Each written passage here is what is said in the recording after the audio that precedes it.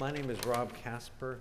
I'm the head of the Poetry and Literature Center here, and we're thrilled and delighted to welcome you to tonight's program, our second U.S.-Canada Capital Poetry Exchange. The first was in 2017. I'll talk a little bit about it in a second. This one features poets Aisha Sasha John, Brecken, Hancock, and Erín Moure. This program offers the library an opportunity to both celebrate contemporary poets from our northern neighbor, as well as explore and deepen the literary relationship between our two countries. Before we begin, I'd like to ask you to turn off your cell phones and any other electronic devices that you have that might interfere with this event. Second, please note that this program is being recorded, and by participating, you give us permission for future use of the recording. Let me also tell you a little bit about the Poetry and Literature Center. We are home to the U.S. Poet Laureate, which is the only federally funded position for a literary artist in the country. And we put on 20 to 25 public programs like this one every year, mostly here at the library, but around D.C. and actually around the country. In fact, our current Poet Laureate, Tracy K. Smith, will conclude her wildly successful second term in the position with an event on April 15th. You can find out more about that event and all of our programs on our website, www.loc.gov/poetry. We also have a sign-up sheet out in the foyer if you want to get notifications of our events. And finally, last bit of housekeeping, we have a little event survey that we've laid out on the seats. I'll remind you of it at the end of the program, but we hope you fill them out. It's very helpful for us in terms of what we do with our programming going forward. If you go to our website, you can find the webcast of our inaugural U.S.-Canada Capital Poetry Exchange from 2017, featuring poets Suzanne Buffum, Liz Howard, and David O'Meara. I want to thank the Canadian Embassy, and in particular Denise Chouinard, for continuing to support this program and help us celebrate Canadian poetry. Denise, where are you? I saw you before. You can stand up.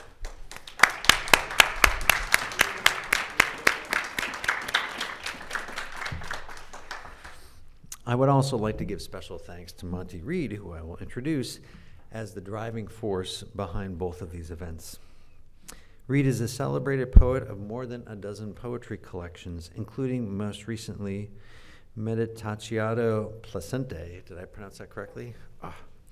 Published in 2016 by Brick Books. A three-time nominee for the Governor General's Award for Poetry and three-time winner of the Stephen G. Stephenson Award for Poetry, Reed is the managing editor of Arc Poetry magazine and the festival director of VerseFest, Ottawa's International Poetry Festival.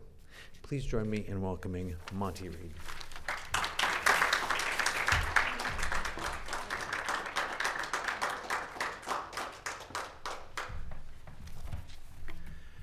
Well, thank you. Thank you kindly, Rob. And it is a pleasure and an honor to be back here at the Library of Congress. This is round two of the Canadian American Capital Poetry Exchange. And we need very much to thank our hosts here at the library, Rob and Anya, for hosting us again, putting up with us again, and also from us to the folks at the Canadian Embassy, Denis Chouinard and his staff, whose support has made this possible and in fact expanded it considerably over what we had the last time around, and we're very grateful for that, so thank you. I am, as Rob said, the director of VerseFest, which is Ottawa's International Poetry Festival. We're now approaching just about a decade of productions. The next festival runs in 2 weeks, and we've got about 80 different poets from around the world, most from Canada, of course, but quite a number of Americans and people from Ireland and Iceland and, oh my God, Germany and Denmark and other countries as well. We've done this regularly for, like I said, almost a decade.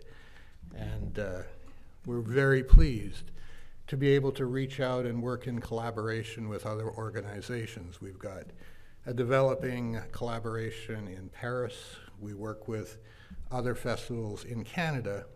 And we, of course, work here with the Library of Congress. And we hope very much that you'll be able to join us up in Ottawa next year with a bevy of American poets. We have tonight 3 important Canadian poets with us. I'm going to introduce all of them to you right now, and I'll ask them to stand up when I talk about them, and then they will read in that order, and we won't keep hopping up and down. It'll just be the poets that come up. The first poet that I want to tell you a little bit about is Brecken Hancock, who born in Saskatchewan, which is Western Canada, but currently lives in Ottawa. And I'm introducing her first because she was really the reason that sort of pushed me over the edge to, let's do this again. I heard her read a series of insomnia poems at a small reading in Ottawa last September. And they were wonderful, powerful, provocative. And I thought, we should do something with this. And so I asked if she would be interested in coming, and of course she was. Brecken, as I said, is based in Ottawa. She has one book out, which I see is at the back, at the book table. It's called Broom Broom, and it explores an increasingly fraught mother-daughter relationship. She also has a chapbook out called The Art of Plumbing, which explores a somewhat fraught relationship with bathtubs. Broom Broom won Ontario's Trillium Award in 2015, and Brecken has been slowly cobbling together a second manuscript based on insomnia, while she's not looking after her 2 young sons. So please stand up, Brecken.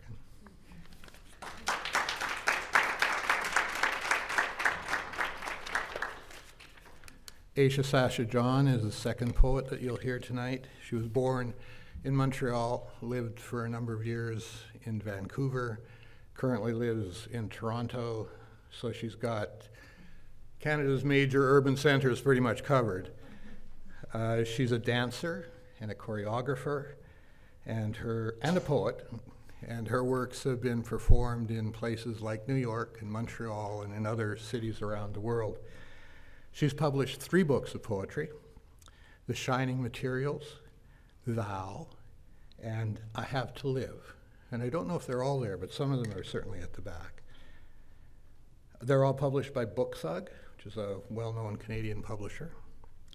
And the latter of those, I Have to Live, was a finalist for the Griffin Award, which is Canada's biggest poetry award. She's also our team leader when it comes to Google Maps, as we discovered as we tried to find our hotel last night. And our third poet is Erín Moure. Erín and I go back about 40 years. I remember her reading from her very first book, which came out in 1979. And she read in my small town in Alberta in 1980. She comes from Alberta, although she lives in Montreal now. And she's been a steady producer of work ever since that time. So there's a remarkable number of books of her own poetry and increasingly of translations from a variety of languages. And her work has garnered international acclaim. She's won a Governor General's Award. She's won the A.M. Klein Award. She's been shortlisted for the Griffin Award, 3 times, I think. And I think, yeah, Planetary Noises here. That's probably the book that's easily available here in the States. It's published by Wesleyan. She has 3 books coming out this spring. One of her own called The Elements from Anansi, and 2 books of translation, Galician and Ukrainian, I believe. So she is an incredible and powerful producer of poetry. And with that, thank you very much. And Brecken, it's yours.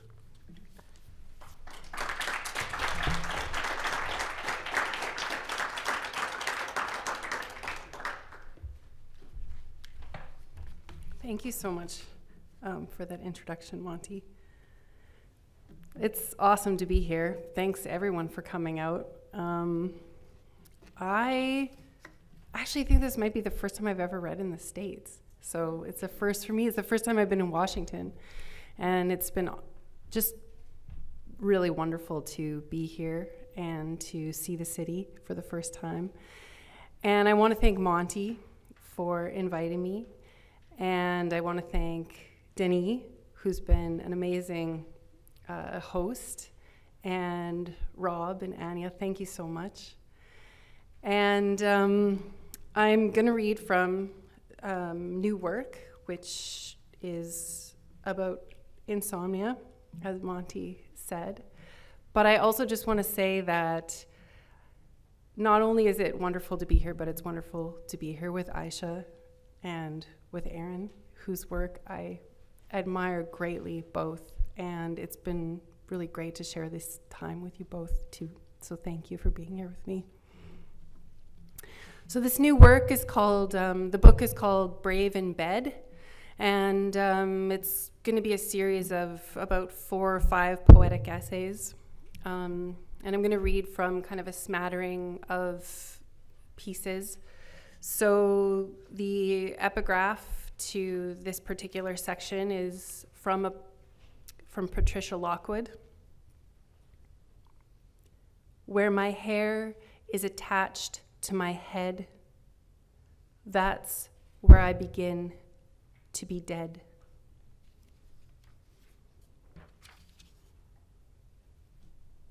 I take my phone to bed, my husband on one side of me, my cell on the other. I turn toward the cell. The cadaver of a Texan murderer who died of lethal injection was encased and frozen in gelatin, then ground down on the axial plane, starting with a slice of scalp, 1 millimeter at a time.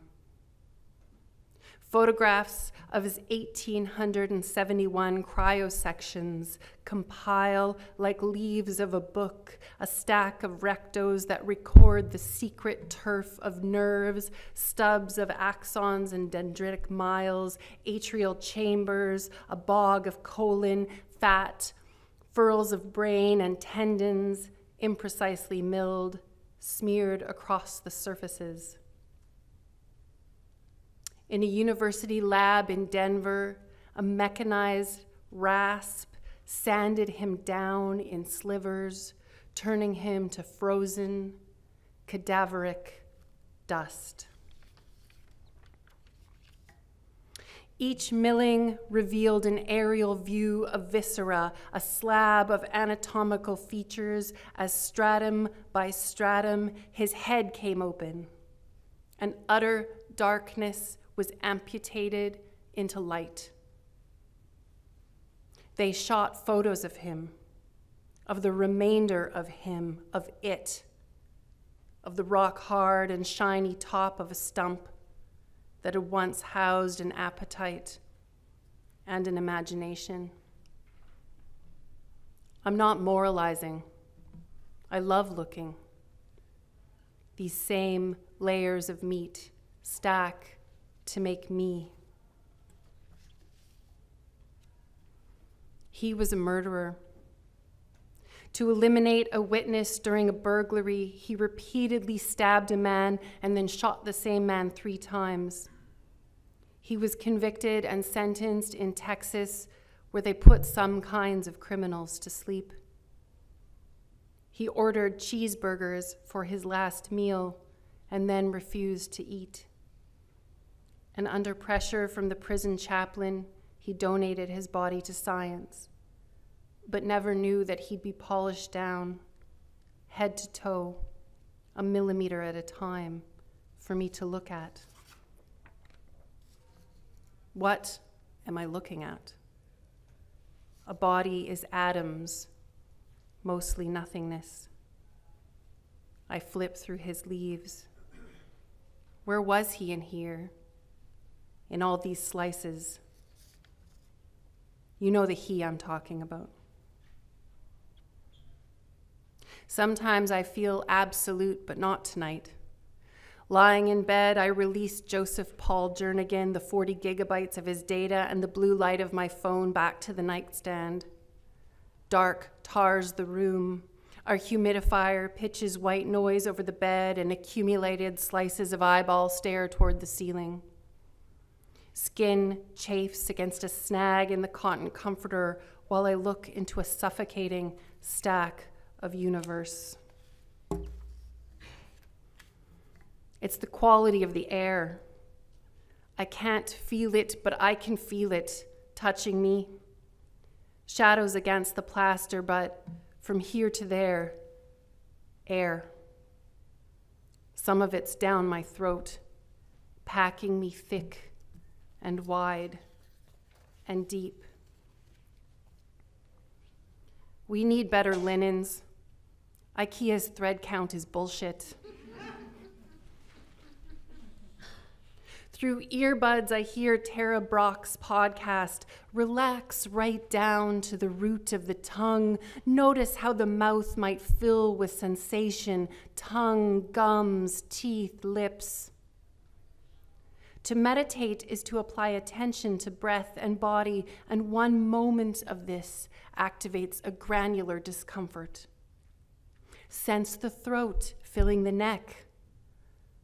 I am atoms, a surge of overlapping dots. Aware of the legs, the length and volume, so you're feeling from the inside out, right down to the feet, feeling the pressure, the warmth, the temperature, the aliveness inside the feet. What is the body, if not a stump of wet dust, awakened temporarily and inexplicably into life?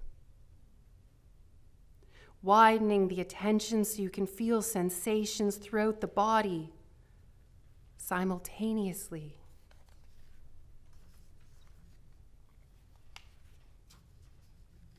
My skull disturbs a pillow. A micron slice of scalp crawls at the follicle. Every epidermal electron strikes the sheets.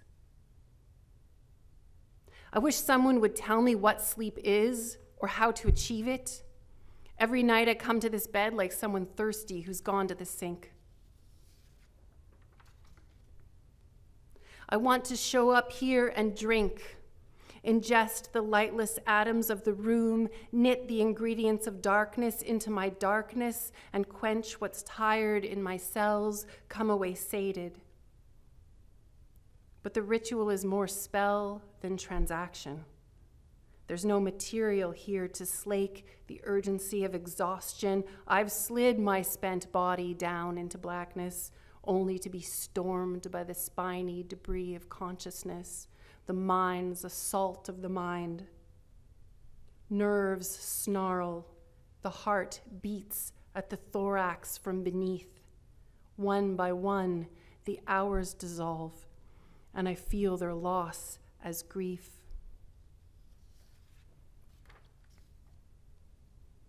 I spend the night in the amplified consciousness of a fool. Google.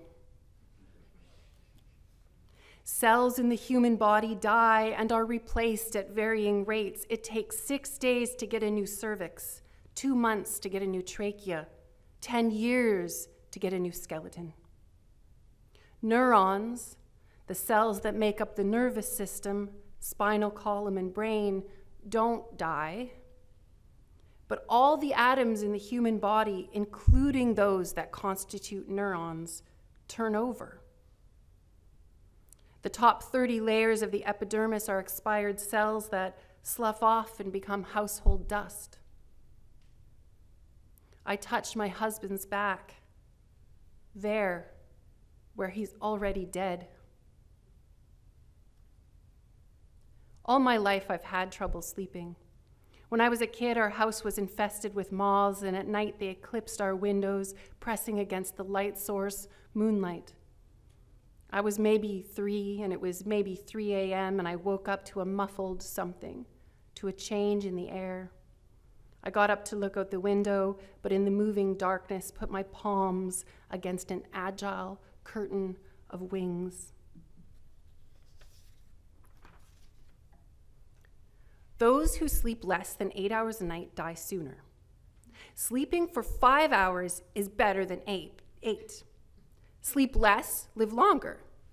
Kids should sleep 13 hours a night to be happier. This amount of sleep is dangerous for your arteries. Most healthy adults need between 8 and 10 hours. Since 2010, sleep range has widened for adults but stayed the same for children. Sleeping more than 9 hours can have some pretty scary consequences. Sleep disorders have major consequences. Those who sleep less than 4 hours will suffer consequences: cardiovascular disease, obesity, depression, diabetes, and even dementia. Those who sleep more than 6 hours die sooner. Regular oversleeping means a 44% increased risk of death. Getting too much or too little increases your perception of fatigue. You won't believe the amount of sleep that could kill you.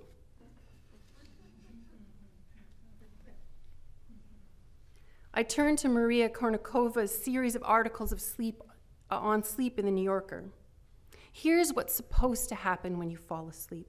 Your body temperature falls, even as your feet and hands warm up. Circadian clocks throughout your body synchronize. Melatonin courses through your system. That tells your brain it's time to quiet down.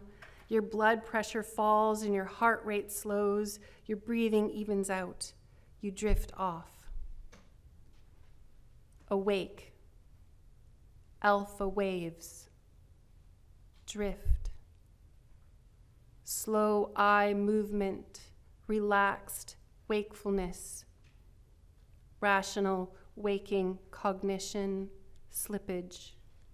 Hypnagogia. Threshold consciousness. Hypnic jerks. Theta waves, no eye movement, K-complexes, slow sleep spindles, 13 hertz, fast spindles, 15 hertz, slow delta waves, parasomnias, confusional arousals, sleepwalking, night terrors, sleep sex, exploding head syndrome, rapid eye movement, paralysis, nightmare, dream, depressed frontal lobe function, sleep inertia, hypnopompic speech, emotional cognition, alpha waves, wake. Thank you very much.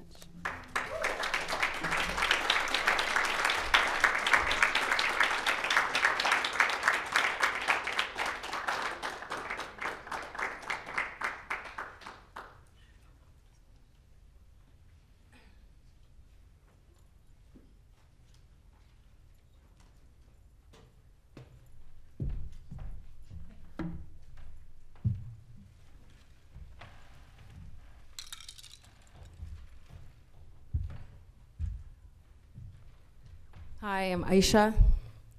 I'm gonna start by pouring some, I'm gonna start by backing up. And then I'll proceed by pouring some libations for ancestors in the Library of Congress. Ashe.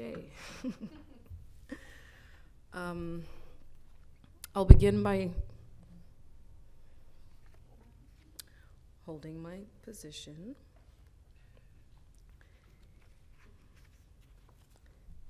Reading a poem from my latest book, I Have to Live. I decided that I was a planet, and I was a planet. I had to. I decided that I was a planet, and I am. I want to love. I see old women who live. They know something. It's true I've suffered the delusion that I am unlamb-like, but oh my gosh, that's crazy. Though it doesn't matter where I sit and that I'm fucking crazy. God gave it to me. I have to live. It doesn't matter where I sit and that I'm fucking crunchy. I have to be fibrous so as not to be consumed. I have to fucking live. I can live in the world with the people. I can live in the world with the people if they understand that all a poet is some bitch who thinks she's better and feels sort of bad about it, but not really that bad, more like feels bad for feeling bad at all. Also, I need a lot of money, so I could have a lot of money. That's why I need it. I need a lot of money so I can have it, because I need to have money. Honestly, since casting that spell, I truly have more money. Praises.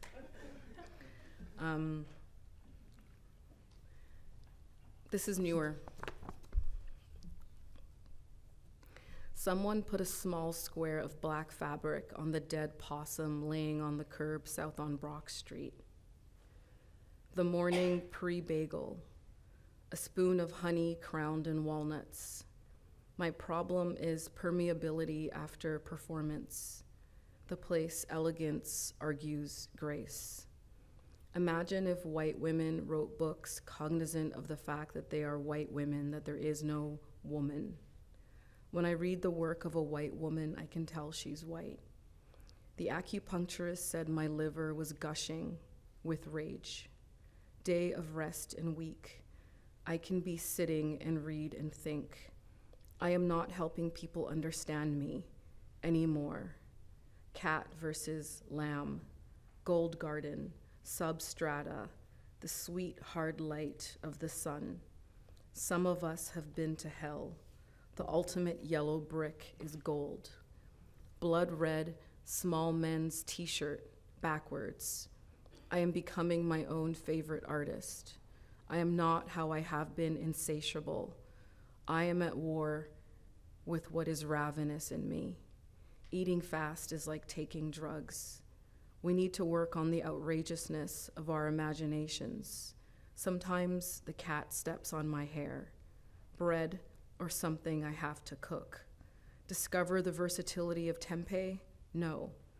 He distinguished between the performance of free will and the freedom of surrender in a file I can't find. Okay, I just figured out what Jesus is a metaphor for. It has been my experience that organic dairy will not give me pimples, that the circle constitutes the witness and not a boundary. I put the circle inside me. In the studio today, I put the circle upon me. 4 raisins will last as long as a box if you eat the raisins as a prayer. Naturally, I would like to name something 4 raisins. He recommends mindful smoking, how eating might have nothing to do with suffering. Imagination amelioration, imagination repair, imagination injury. When the body says, I frickin' told you, for which I must go to France. That's it. I need Buteau training. The great upgrade, neither afraid nor aggressive, knowing the night inside, that my rage models have been male rappers, Rabia of Basra. One day she was seen running through the streets of Basra, carrying a pot of fire in one hand and a bucket of water in the other. When asked what she was doing, she said, I want to put out the fires of hell and burn down the rewards of paradise. They block the way to Allah. I do not want to worship from fear of punishment or for the promise of reward, but simply for the love of Allah. Virgo Pisces axis, light ever increasing, fellowship of the cave, Vancouver, Senegal, Grenada, unseen Obama pictures, what I like and love, cat-chested, spring squared, immediate, close, proximal, here, the brim, the verge, versus the great giving up.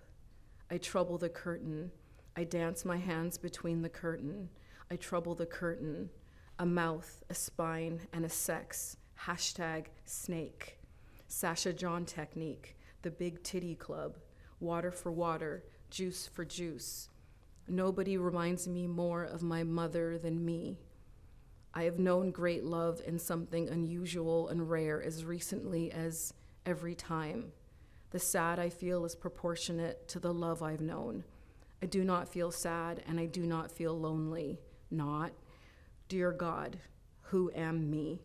The cat upchucked and re-ate her chicken treat. Just sort of essentially and stupidly so. I am not particularly romantic. The younger, the baby, the them friend, the lady, an infant and an angel. What would constitute outrageous actually? The occasion is not the cause. I walked along the water and I sang alongside it, to eat baked lays and be half an hour late. What actually is bread? I ate half of the lamb and the rest is rotting in a Tupperware container I won't open. Is it possible those were like dud Advils? Bleeding from my pussy, again. Retrogradation, hot and moist, too sweet stout, the cat's capacity to cuddle, all instructional, ever blooming, antidepressant Octavia Butler, optimism bias, the planning fallacy, the cat and the Q-tip. The instrument is not the occasion is not the cause, to be soft and also inaccessible. The psychedelicness of sobriety, the sky is white and gray, the flesh of a lamb is in my fridge. 3 fillings for $6.89. One thing about Toronto, it's bright. The occasion is not the cause. Apparently there are people not hungry for everything all at once. Burrito under her fingernails. Our children's children's children's children. Canadian apartheid. This country is sick, am I right? Cross-community crying, a cry-in, class picture and cry. Dreamt I had a belly button in between my breasts cloaked in labia. From coarse to fine, the most important thing to know, felt. The koi fish and the cat. I want to be a calypsonian. I did a drawing of the blood. She put a string around my loose tooth and shut the door. To swallow whole and squeeze soft. The snakehood, the priestess, the goddess, the supplicant, God. That you were never born and will never die. From perceive to predict. I would like to thank love. I have to tell my truth with my throat or my eyes or my energy. No one can shut me up. No one can stop me. Thank you.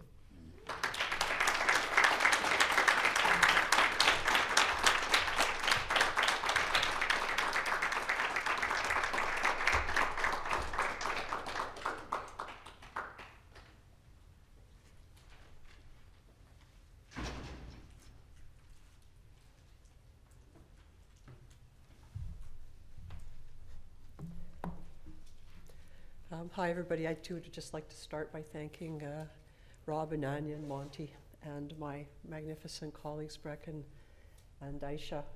I'd like to go all over the country and many countries and just listen to these two. They're so great. They give me a renewed feeling of courage and a renewed faith in poetry. So thank you two so much for your work and for your presence.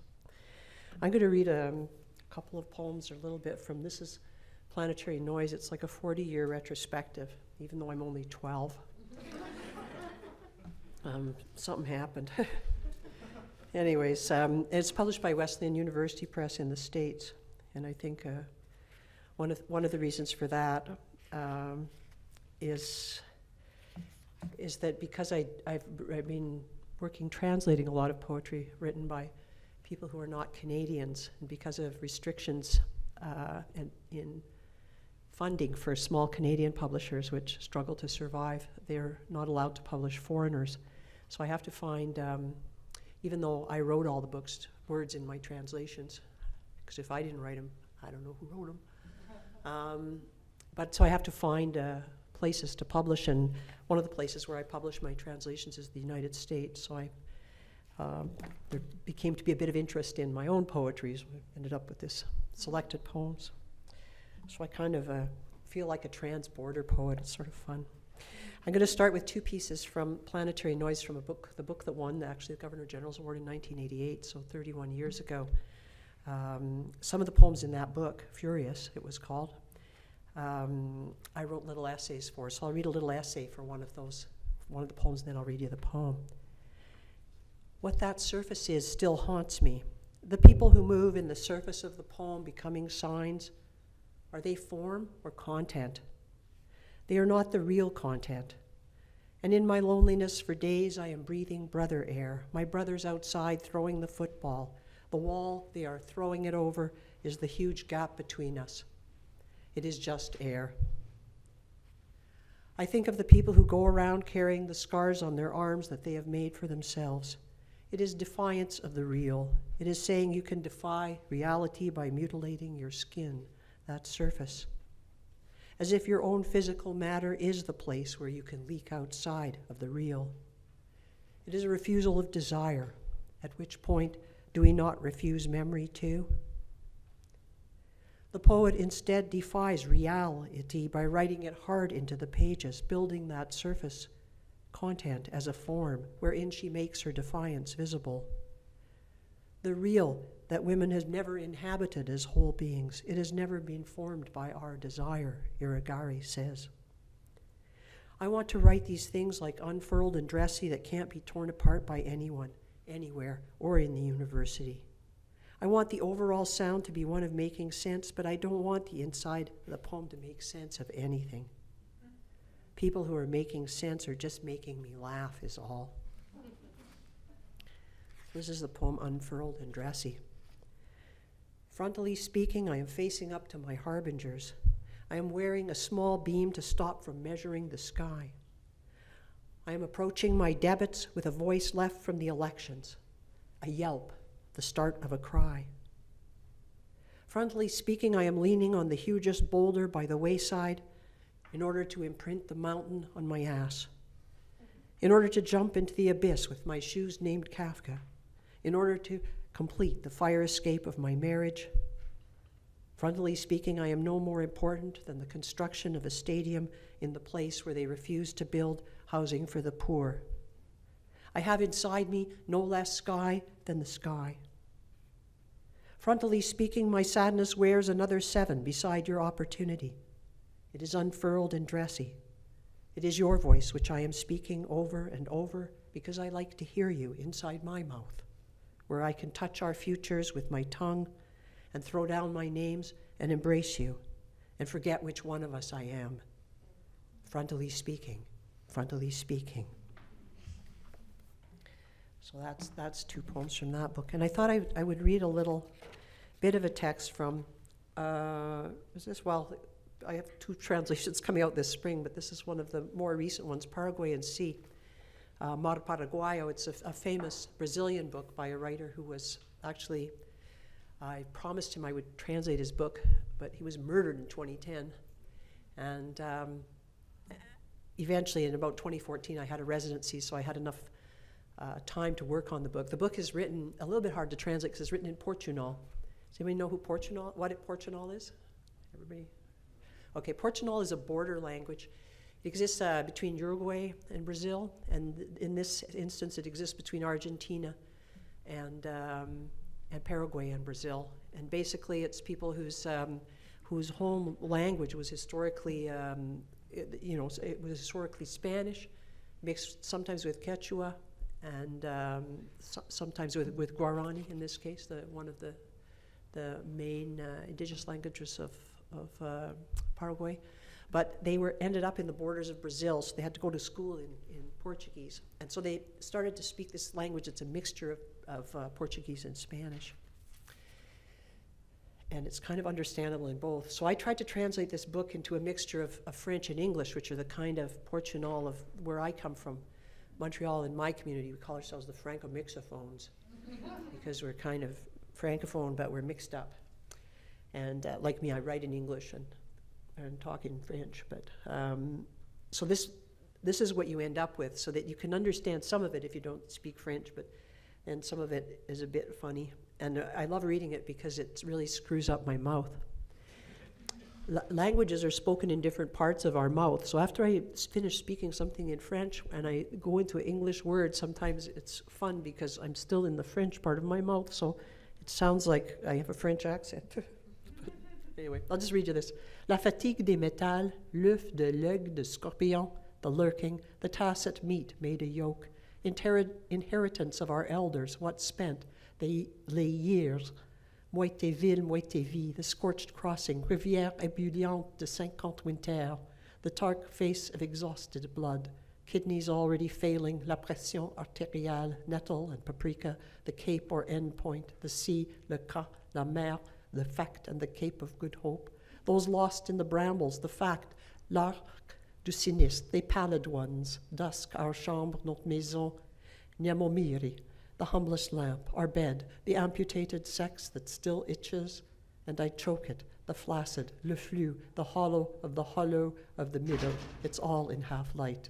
And there's worse, demain, il faut que je me chante à nous zany chanson, and maybe I will feel as complete as all the stations of the darkest hour. Aquidauana, Dorados, Puerto Soledad, cities of rivière and dust, of bones languid at exactly 2 in the afternoon. Sieste et feu, it dumbfounds us febrile in an imponderable viscosité.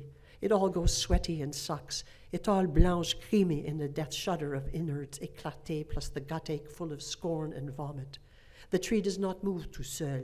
The taste of sex on the tongue, la langue, le sexe in multiple languages. I vous, almost like a deflowered rose. Death and sex don't talk, but how splendid sex feels. The belly that lifts its hackles, resounding tremor of the skin touched par désir and coma. The air, all the air as it was, choked, a thirst that can't be slaked by water, and the sudden fear, just as after un peu, le deur soleil could dry out les rues where reign only bordel et barres de porte, dead and void from this fatigue de personne et de no one. Aquidauana, how triste, how mélancoliques sont les soirs qui s'attardent brûlants et encore mutes. Notre maison des femmes, our house of women, on the main drag on the frontière, our bedrooms suffocant, sheet and sex and set punishing heat. All of it in ce temps-ci, right now, I can't forget. So it makes up a kind of destiny, a way of suffering less, that God gives us, so only today can we recognize cette inclination we have to martyrdom and jubilation, deux couteaux et deux blades. May thy great hand forever save us so the definitive crystal or its splendid shard doesn't plunge into our souls in the foam of blood and glass, the sea tinged ruby. Para piete, para. Those are Guarani words that mean into the Red Sea. So that's a little bit of Wilson, who's, I like it kind of when he haunts us a little bit. This is from this, it's in this book, but it's from this book. I've translated 5 books by the Galician poet Chus Pato, 3 of which were published in the UK, 1 of which was published in the USA by Omnidon in San Francisco. And we translate poetry to bring work that people can't read otherwise into our own community. So I really wanted to bring this into my own community. And so I wrote this as a kind of a text, a session of Chus Pato. It's a kind of a literary biography on poetics, in a sense, but very poetic texts. For each one of her texts, I wrote one of my own, picking up on something in her text. And then after I wrote all those texts, I wrote 1 extra page of my own text using random words on my desk.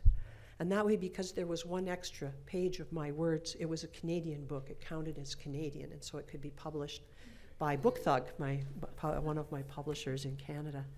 So I'm going to read the one from the that is excerpted. There's a section of translations in the back called Polyresonances of Planetary Noise. It's called The House, which is not extension but dispositio itself. Inventio, dispositio, elocutio. So as to harness electrical impulses in the brain to communicate with one in a vegetative state, we ask her to imagine walking in the house for no, or playing tennis for yes. And she answers our questions. Yes, Alexia is my father's name. Memoria pronunciatio. The head, chief member of the body. Consciousness as spatiality and motor call. After the accident, Alberta nestled in the glass prism, tubes and wires, her torso and head puffed, the machine breathing outside her body, a pallor pronounced and shiny, halo and plates, painkillers in liquid penetrative form, the whole sawn then sewn with skin, through which her cortex bulges. Alberta, I whisper, without that big click. It's me. There's no surface reaction, but deep in her body, a chemical knowledge shivers. Alberta, land of aspens and her father, the lard pail lunch bucket of her uncle, and the river valley and horses. Or organized blood. That lump in the leg looks like organized blood, the radiologist tells me. You should get an MRI. Oh, you bet I should, I said and did, and it was not organized blood. Converse with her silence. Condition upgrade to hopelessly conscious. EEGs show enhanced motor activity, area activity following a request to imagine playing tennis, and activity in the parohippocampal gyrus, posterior parietal lobe, and lateral premotor cortex after a request to imagine walking in the house. Consciousness is awareness of language. Consciousness is language reversible and striated in the cells. A thing removed from use and brought to its origin, the way forest intends house. Senses, it's now known, can be built on top of other senses. Touch neurons can act as sight when receiving impulses from infrared beams of light. Touch neurons use these beams of light to touch at distance, and the organism sees. Language is also a prosthetic beam of light. At a poetry reading, extra senses bloom in the participants' skulls. An operation of words can touch using voice beams, enabling new sense capacities. Now, offer listeners three paired stimuli: silence versus sound, unintelligible noises versus intelligible speech with low semantic ambiguity, and speech with low versus high ambiguity, poetry. Activation in the temporal lobe occurs in response to sound-silence pairs and speech-noise pairs. More widespread brain responses are obtained to ambiguous and unambiguous speech pairs. Activation, too, is detected in the interior frontal lobe in response to ambiguous speech, in Broca's area and the area for the management of risk. The primary auditory cortex responds to a familiar voice calling the listener's name. Higher order temporal areas activate as well. A name, a voice, a familiar voice, a poetry reading. Ambiguous speech and the voice of the poet equals widespread cortical activation. When awake, we can report that we are conscious. Poetry mechanism. I report, I am conscious. Alberta's forest? It took a long time to live in the ruined body, its heterogeneous particles. Though Alberta today speaks but few vocables, words still touch her, beams of light. Imagine yourself, I say to her, walking through poetry, your new home. Thank you.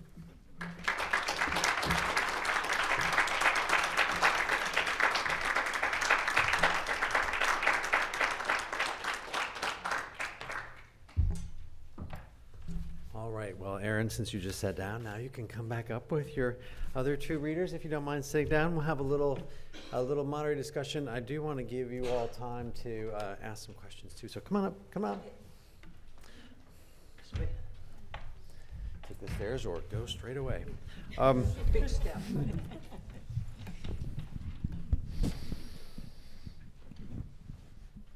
So because this event is titled the US Canada Capital Poetry Exchange, I do want to talk about the relationship, literary and otherwise, between the two countries, but I think we should start with Canada. And just if the three of you could each talk about the traditions and communities you feel part of, and give us a sense of what those traditions and communities look like.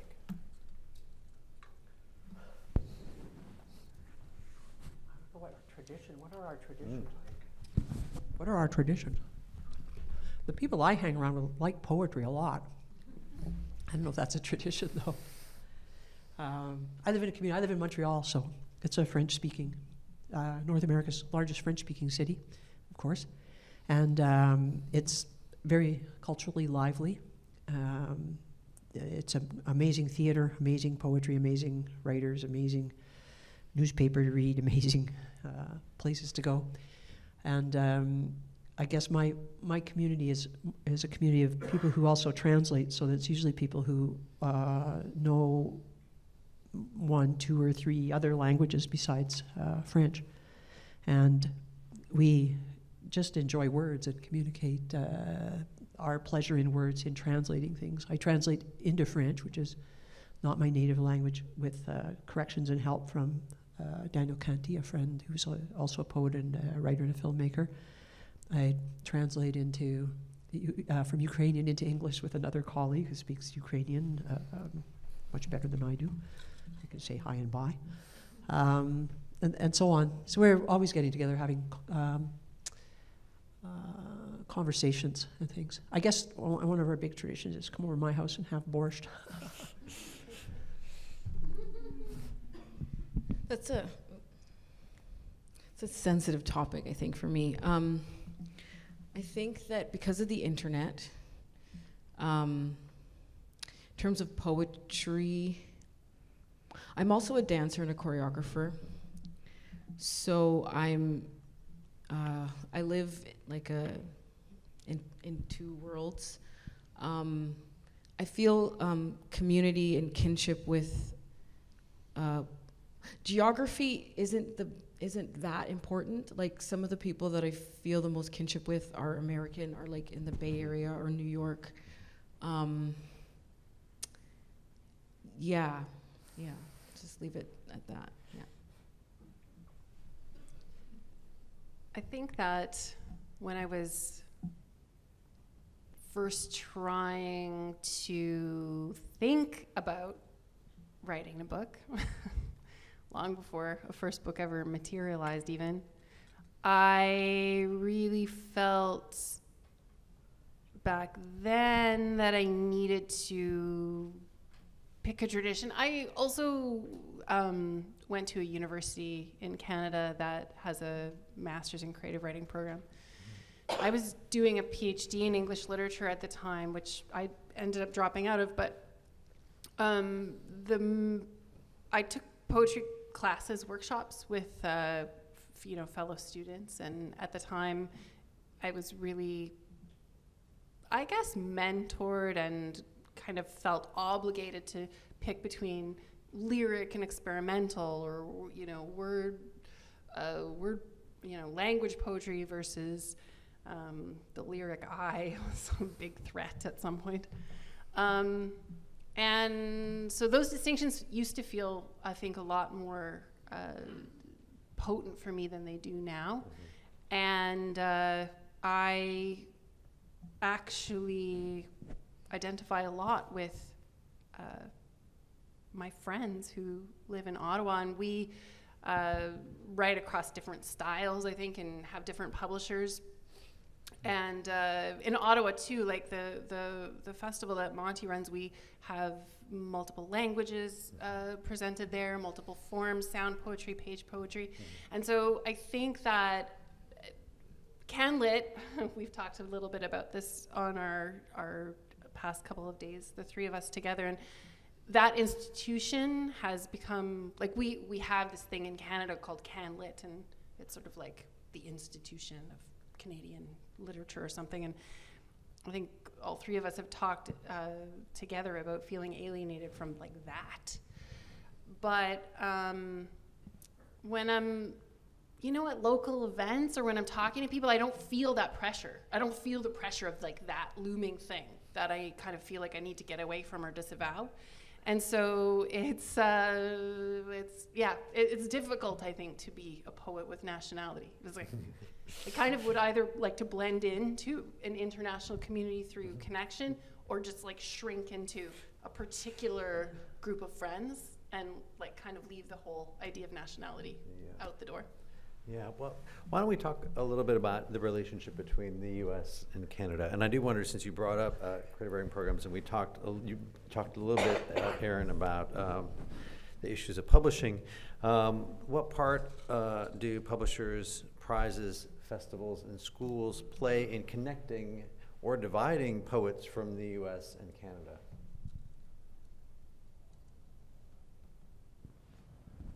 What role do, what is it again, prizes? Publishers' prizes, festivals, and schools. For instance, you talked about the issue with your translations not being able to be published in Canada, and it's interesting that you're published by Wesleyan, a noteworthy American publisher. We're sort of Paraguay's is published by Nightboat Books in New York, so they're also unknown. Do you feel that there are more publishers, more American publishers, highlighting Canadian poets in the last 10 or 20 years than there were in the start of your career? Well, I think there's more poets crossing borders, like crossing the border that are known in the States. More Canadian poets like Lisa Robertson.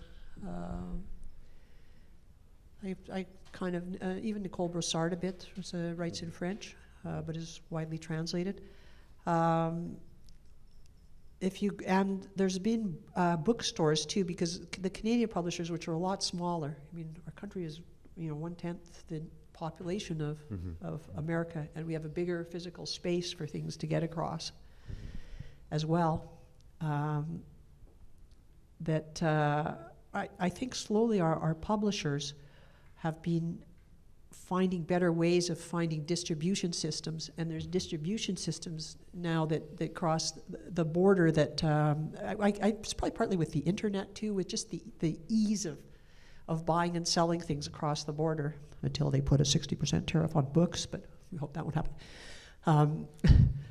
for us dumping Canadian poetry in the USA. However, what I mean is like from Ingram, for example, a large American distributor, they can order Canadian books published by Book Thug, published by Coach House, published by Anansi, so that you can go and you can find things in the bookstore. We were in Bridge Street Books the other day here in DC, and they had 3 or 4 of my books. There was books by other Canadian poets, a book of yours. There's so that it is a little bit easier now for people to cross the borders, I think.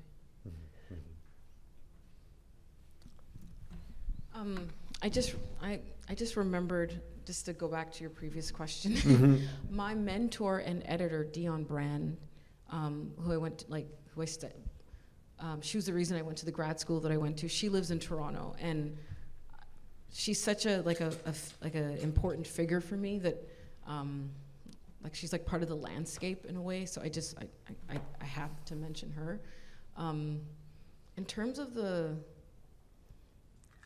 crossing, my previous publisher, Book Thug, they publish a lot of American authors, and I went to the Naropa Summer Writing Program right after my first book was published, so I met many American poets, and they recognized Book Thug, even though it's a Canadian publisher, because of the exchange. So I think there's things happening around certain presses, as well as the fact that if people like things, they talk about it. That's what so I think, and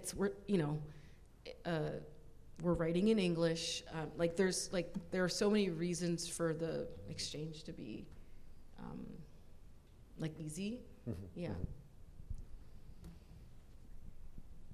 I think a lot of people that I know, maybe who are Canadian, have come to the States through creative writing programs. Maybe pursued, we talked about Iowa earlier today, just coming to important schools in the US to study if they're able.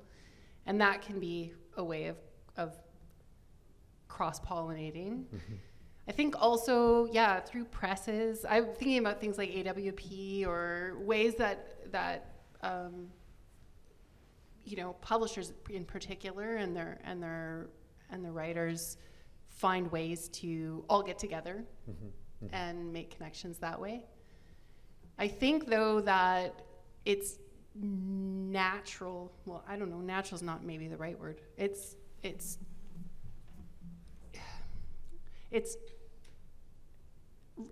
a normal part of the process of becoming a writer in Canada to look to the States and to read a lot of, you know, we read a lot of American poetry. So I think it's not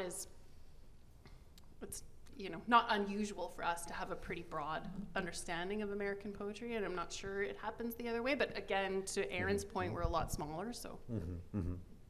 Well, and I wonder too, if you think about this cross-pollination, this exchange of poems and poets across the U.S.-Canadian border, if that is in some way a parallel to the ways in which we connect culturally, or does it provide a kind of contrast? Does it provide a sort of best case scenario? Is it a direct challenge to the way we think of Canada and the U.S. relating to each other culturally, historically, politically? I don't think it's kind of as big as that, because I don't think it's quite as big as Canada and the USA. Like when we come here, we went to this marvelous event, as we were saying last night, and met some poets from DC. And it was just really interesting having this. It wasn't a public event, so there was no public there. But we just each read poems to each other and got a little bit more familiar with what we did and talked about what might be some of the driving forces in our own poetry. And so for me, it was like going to a new neighborhood and seeing what are the forces at work in your neighborhood? What are you fighting for? What are you fighting against? What matters in your neighborhood?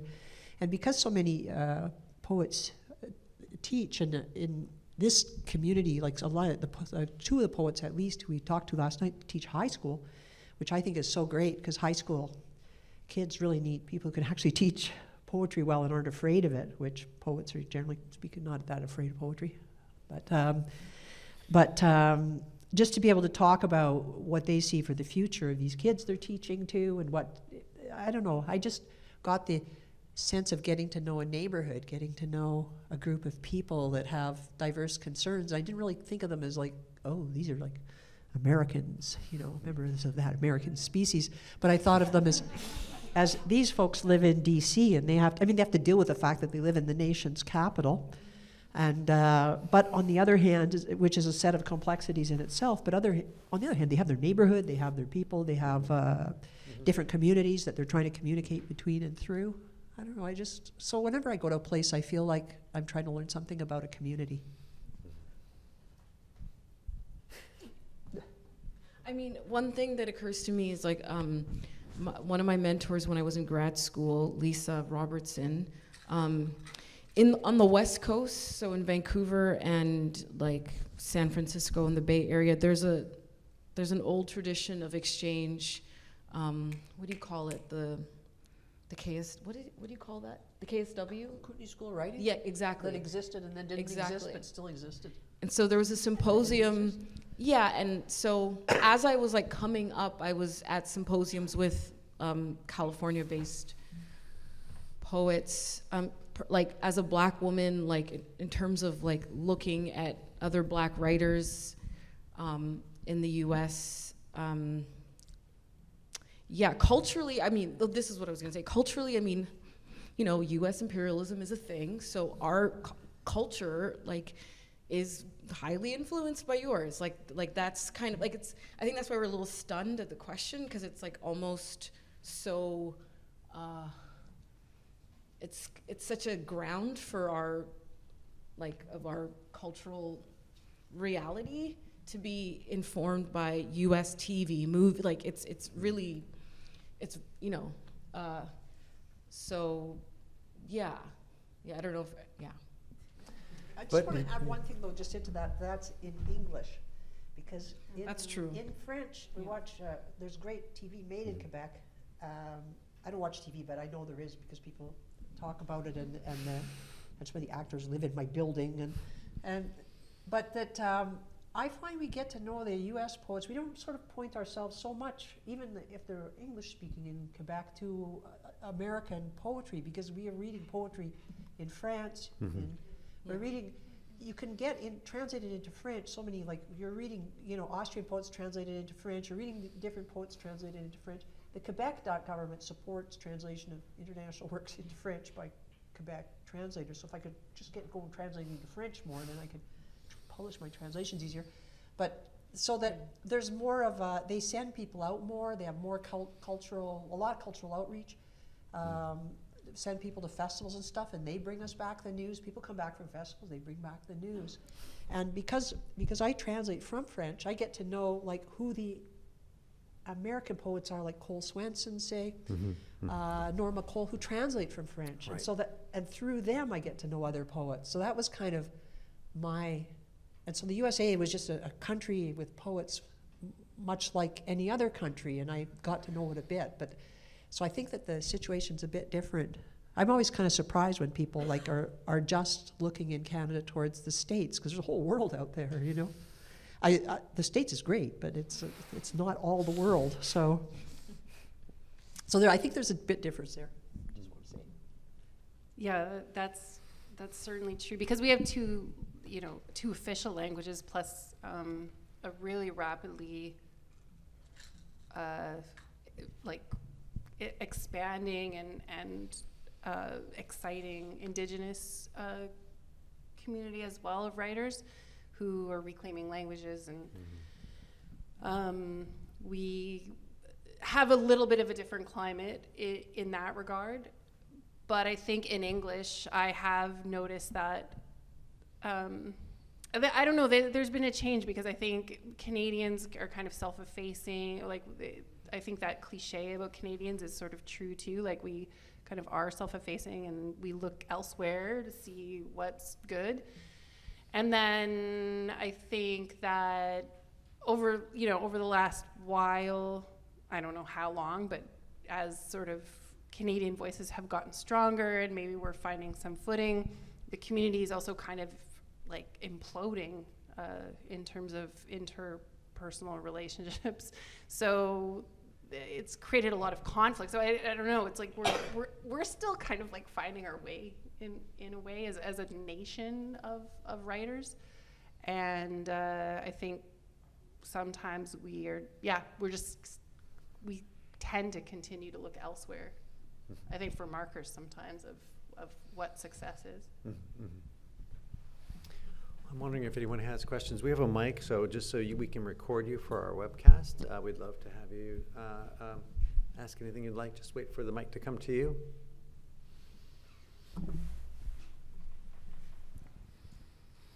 This is a question for all three of you. I wonder, in your process of writing, are you mindful of the spoken word when you write, or are you writing towards more of a read perspective of your readers?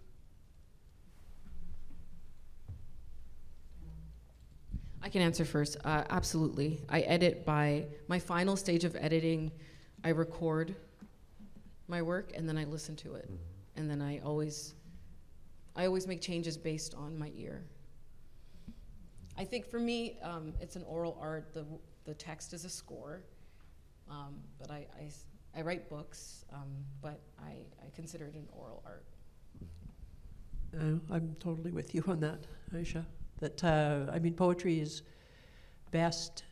To me, it's like a tissue. Like you're writing something, you're writing a book. It's not like writing a bestseller. You're contributing to kind of possibilities of thought in language in different ways. I mean, I don't like thinking.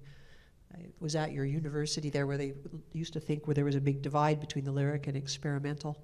But I remember telling one of the students in a class who was felt he was more of a lyric poet, and he said to me, like, you're an experimental poet, and how can you teach me? And I said, don't you ever experiment? And then he said, yes. I'm like, well, come and talk to me about your experiments. Because, I mean, we're all experimenting, but there's different ways to do it. But I think like that voice really matters, and it also really matters reading poetry aloud. You choose things based on who you're reading to, and you want to. There's something there with both the sound of poetry that goes beyond the sense. As I was saying, I want poems not to make sense, but they do make sense because they sound. So it's really critical. Yes. Sound is incredibly important to me.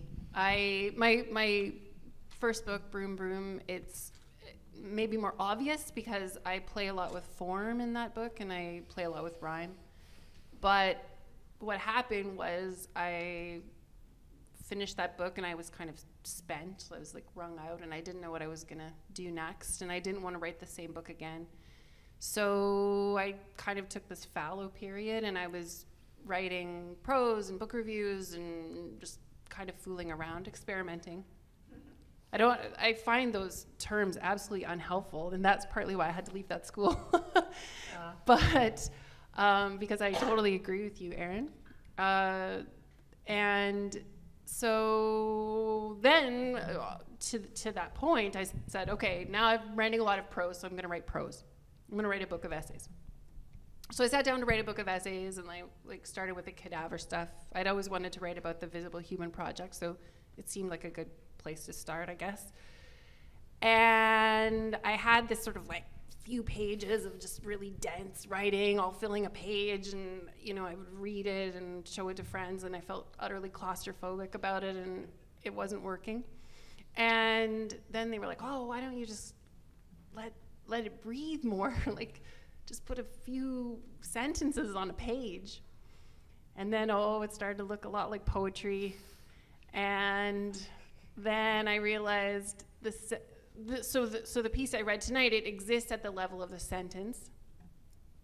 In that regard, I guess you could call it prose, except that I cannot stop approaching it as a poet, which means that the next step after giving it space to breathe on the page and kind of making it look more like poetry was that I had to think about a way to read it out loud.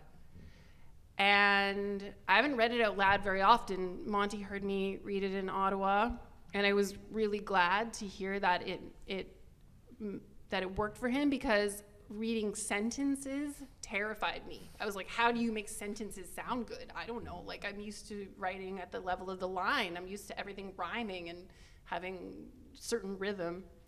And so when I was going to read here tonight, I was so tempted to go back to my book because I'm used to reading that, and I know how it's going to work for an audience. But this book won't get done. It can't happen unless I can hear it. And so I've just been working on that, cultivating that.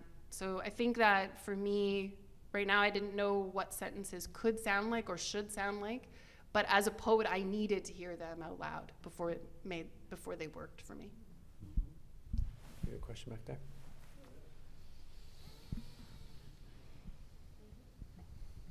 Hi, thanks for coming. I don't have a really broad knowledge of Canadian poetry, but I used to work in a bookstore in San Francisco, and the few instances where we would get used books from Canadian writers sort of coming into the shop, I remember them being really, I hate to use the word experimental since it seems like it might be slightly problematic, but that it was really unique and not very easy to read, not very comprehensible for lack of a better term, but just much different from the other sorts of experimental writing that maybe was going on in San Francisco at the time. So that sort of became my conception of Canadian poetry for a while, based on the 2 or 3 books by Canadian writers that I'd found. Am I way off in that? I mean, I'm sure I am, but how do I put it? Is there a strong sense of experimentation in Canadian poetry, I don't know, after the Second World War and on? I don't know about after the Second World War. I mean, yes, could but just disregard the it's question. really, there's everything. Yes. There's truly everything. So in the same way that you guys have everything. Mhm. Yeah.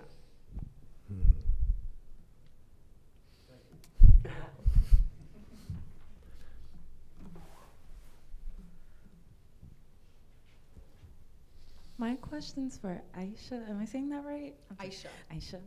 So I wonder, like, how do I put this? As a Black creative, like, do you feel that you're given the same opportunities as your white counterparts? And what's it like to be a Black creative in Canada? Artist is how I would identify myself. Do I feel like I'm given the same opportunities? I mean, I think your question kind of answers itself. Canada is also a white supremacy. I mean, I've been successful. I'm sure, but I'm not given this. My work is also challenging, apparently. Like, I can't, like, take that out of quotes because that's not how I see it, but I think that the way that, it's a good question, so I'm like, I don't know. Canada is racist. So that's the answer to your first question. The answer to your second question is, what is it like being a Black artist in Toronto?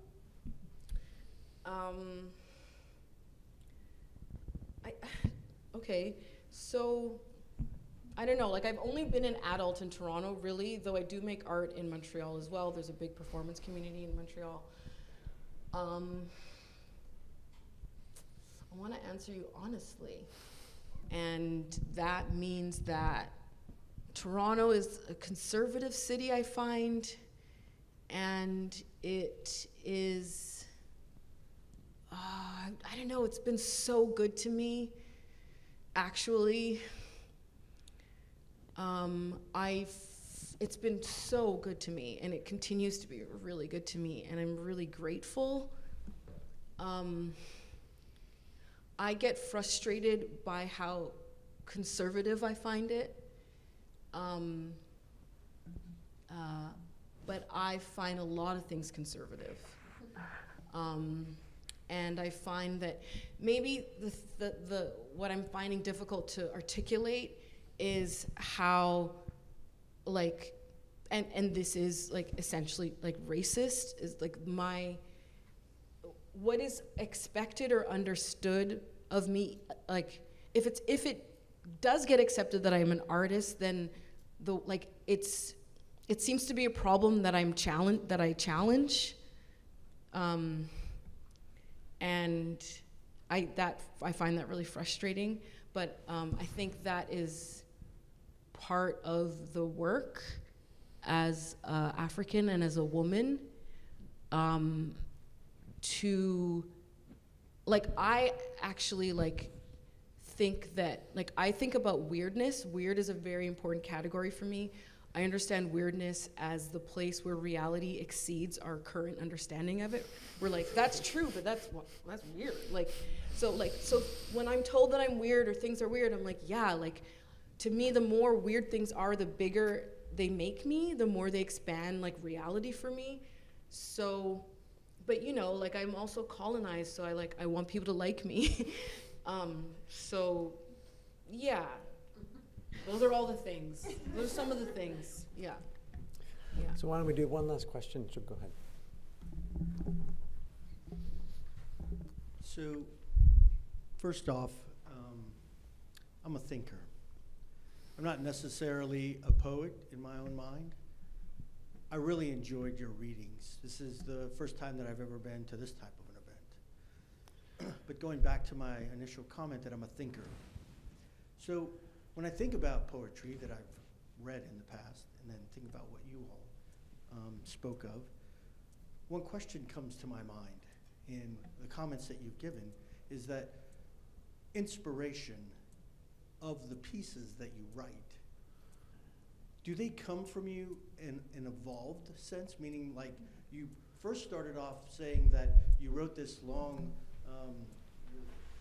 paper about the body, something like that, but then you whittle it down to a sentence and then let that grow. So I'm kind of wondering, do you find yourselves doing more of an evolved piece, or does it come by a direction, like you have a epiphany and then you start thinking about it, and then it all comes to you, and you're able to write down all the thoughts. How does it actually happen for you all? I'd like to hear from all of you.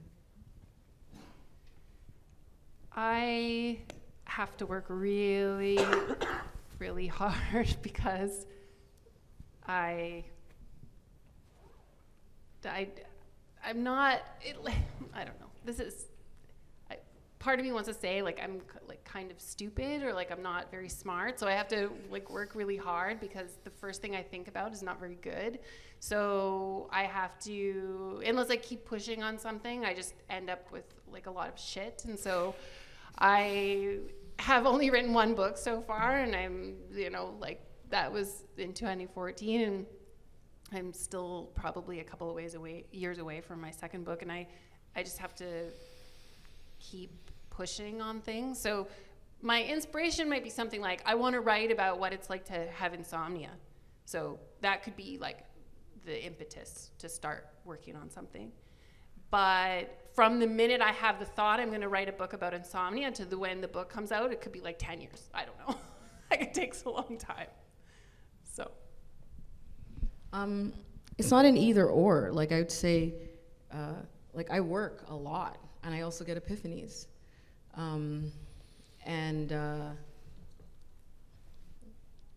So I think that the longer piece that I read is from my Tumblr. It's funny that you use the word epiphany because I would record my epiphanies on my Tumblr.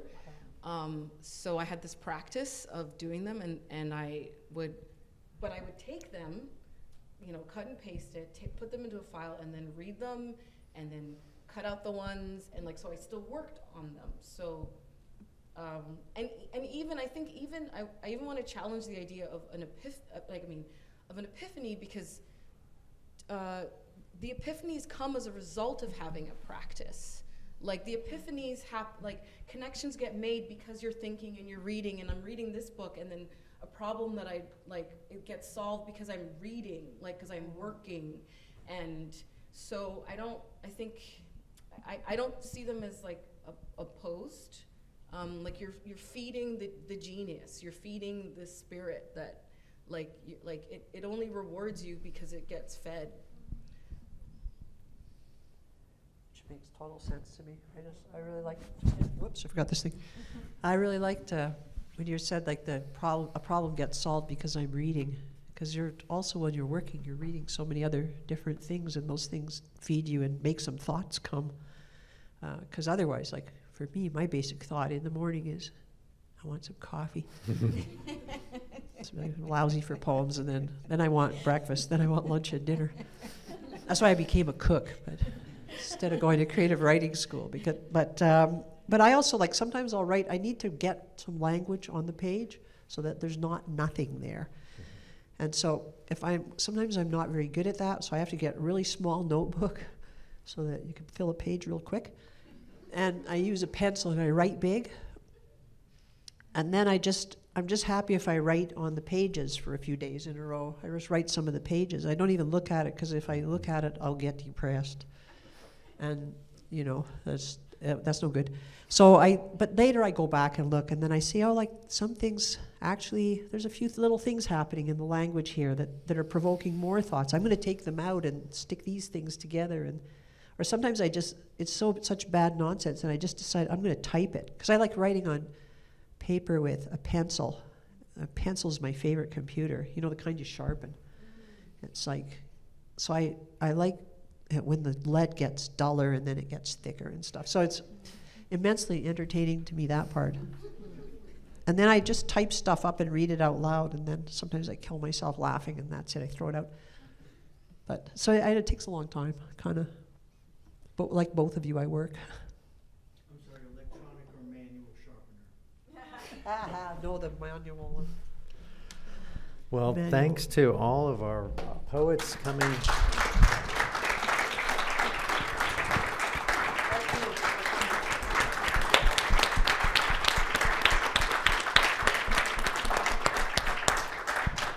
And of course, thanks to Monty and Denis, and thanks to you for coming out. Books are for sale in the back. I'm sure all of our poets would love to sign copies.